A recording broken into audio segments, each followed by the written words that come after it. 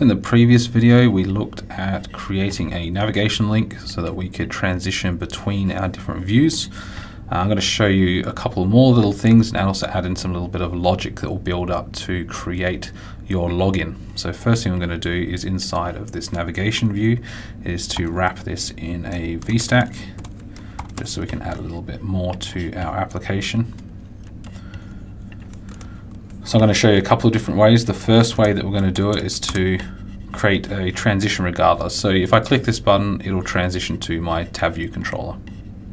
The second method that I'm going to show you is to disable it unless the conditions are met. And the third way that I'm going to show you is to only show it if the conditions are met. So I'll show you the difference between these two as we build up. The first thing I need to do is create some boxes, some text fields, so that we can actually see some of the conditions that we're going to work with. So first thing I'm going to add is some text, a nice title so we know what we're doing, my login screen, make it a title,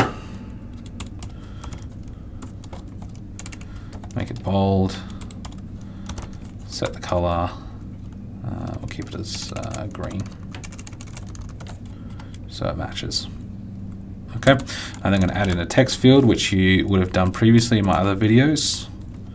So this one will be called username, and we're going to create a state for this one called txt username. So it's going to get the text from whatever the user enters here. Okay, so this doesn't exist yet, so let's create that, and we'll also create one for the password box, which we're going to make soon.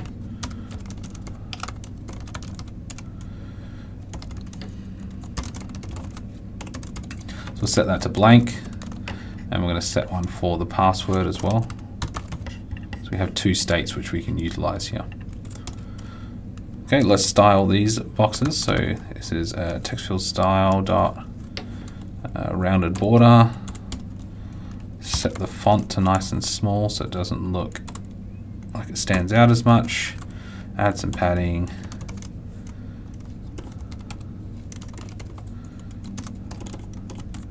Add a frame to it. Add a corner radius. Okay, I'll get that to load. So we need a second one of these boxes. And this one will be my password.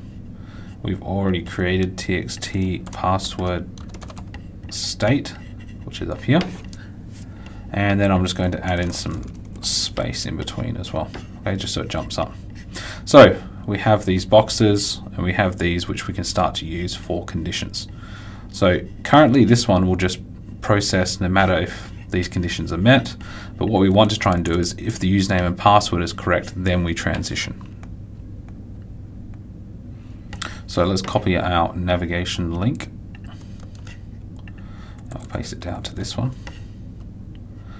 Now we have some properties on these navigation links which we can utilize. So that's the first one we're going to do, is disabled. So this button is going to be disabled unless the username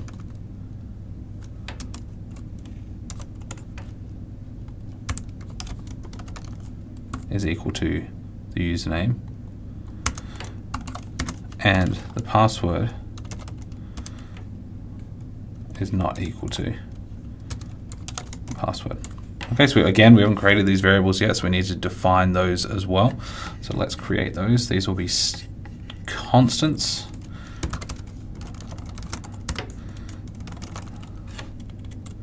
And let's let the password equal my surname. Capitalize. Okay, so we have a username and a password, so these errors should now suppress. So now it will disable if it does not equal the username and the password.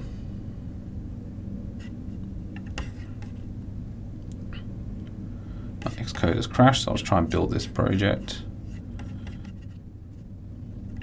Okay, so currently that's option 1. We know that that one transitioned. This one's option 2. I haven't changed the label yet. So if I make this Daniel Bud, now my option 2 works. So it's only working if that's available. The third method that I'm going to show you is to only show the button if the conditions are met. So again, let's copy our navigation link. This is going to be option 3. We've got too many options now, so let's actually change that label so we can see what they look like. Now for this one, we're going to use our conditional statement. So we can wrap this whole navigation link in an if statement. So if the username is equal to txt username and the password is equal to txt password, then show that button.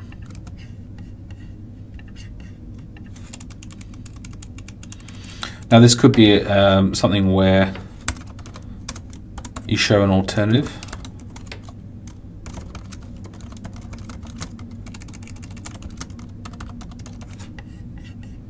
So that way when I build this button, this text box will show enter the username and password unless I type the correct username and password. So it allows you to show optional views depending on what the user inputs, which is quite exciting. It's something we couldn't do easily with an UI kit, and it's quite unique to SwiftUI. But hopefully now you have a lot of the information. You can start to build up your own application, transition to different views, and create some logic and functions behind the application.